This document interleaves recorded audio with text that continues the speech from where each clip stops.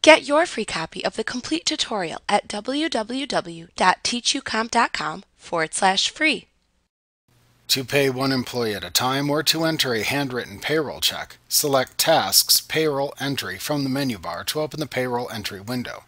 Then select the employee ID of the employee for whom you are creating the paycheck from the Employee ID dropdown. If you plan on printing the check, leave the check number field blank as you will assign the check number during the printing routine.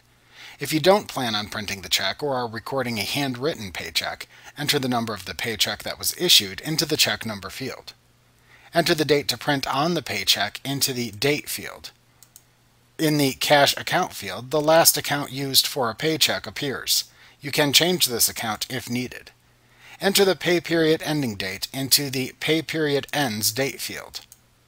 The hourly rates or salary amounts for the selected employee appear in the Salary Amounts Hours Worked section at the bottom of this window.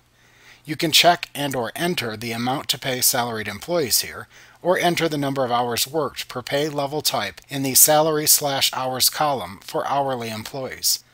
The employee and employer deductions, additions, and contributions appear in the area to the right.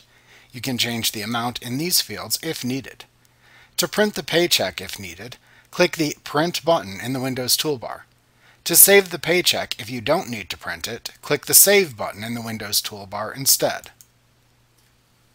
Like what you see? Pick up your free copy of the complete tutorial at www.teachucomp.com/free.